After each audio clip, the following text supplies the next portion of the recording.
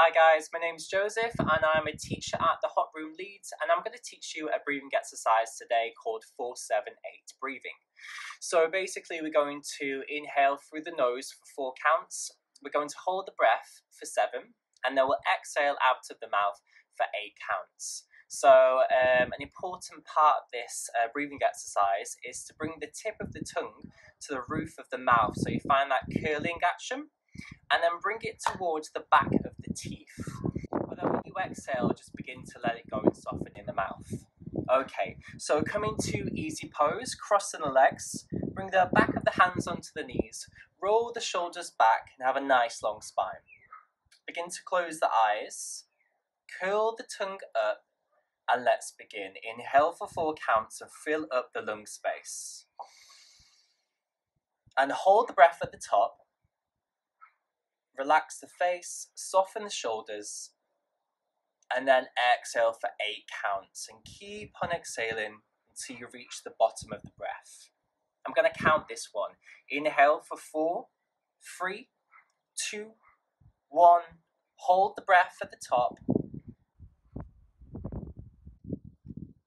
And exhale. 8, 7, 6, 5, 4, 3, 2, 1. Final time. Inhale into the lung space, fill up the rib cage, and hold breath.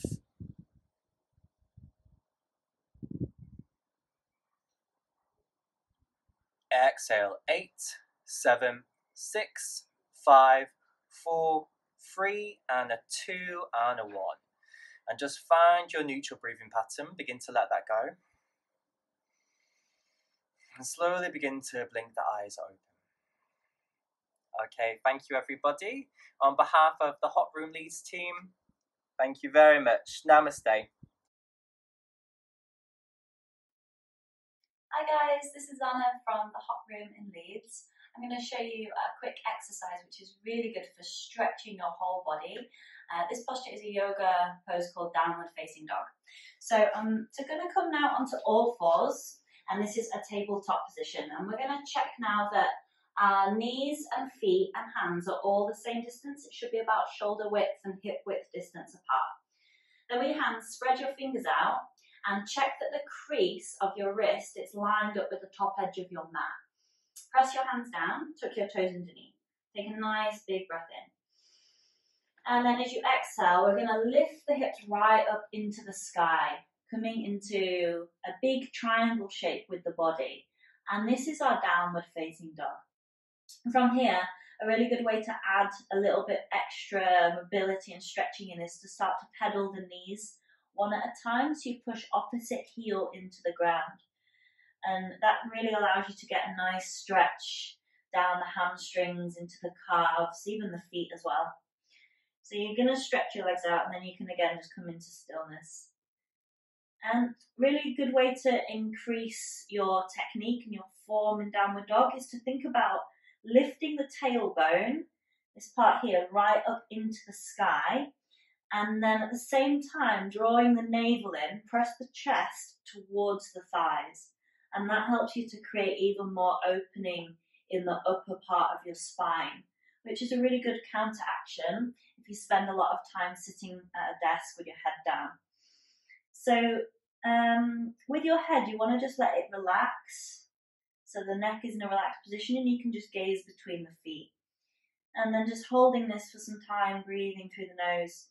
And when you're ready to come down, just bring your knees to the floor and you can just take a little rest. Alright, so this is our downward facing dog. Really simple, effective exercise to stretch your whole body. Hi guys, this is George from the Hot Room Leeds. Just going to do a few rounds of mountain climbers. I'll be doing them alongside with you just to get the heart rate nice and high, okay? Ready? A few rounds of 20 seconds. Ready, set, and go. Take a plank position, knees to chest, okay? It's a very long stance. You look beyond your mat, knees to chest, and you speed it up a bit more, okay? It's like a sprint. We're getting the heart rate nice and high. You speed it up and breathe. Breathe, okay? A few more seconds, you can do this, breathe.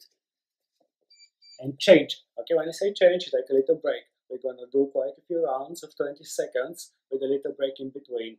Ready from a plank position, ready, set and go. Okay, you look beyond your mat, you pull your belly in and knee to chest, knee to chest. That's it, getting the heart rate nice and high already. Just pull your belly in extra hard, squeeze your glutes, remembering to breathe, make it sustainable. Breathe, breathe. Okay, and change. Okay, this one gets the heart rate very high, strengthens your abdominal muscles, shoulders, core, everything. Ready, set, and go. Okay, it's very important to push away from the mat, knee to chest. Already you should be feeling extra warm, okay? Just speed it up a bit more. It's like a sprint. You look beyond your mat, you push away from the mat, and you pull your belly in. Knee to chest, breathe, breathe. And change. Okay, this is classified as a cardio move. Supposed to get your heart rate nice and high. Only for 20 seconds. Ready, set, and go, go, go. Okay, in the Pilates classes we teach in the hot room Leeds, and now in the virtual studio we strengthen the posture for the first half.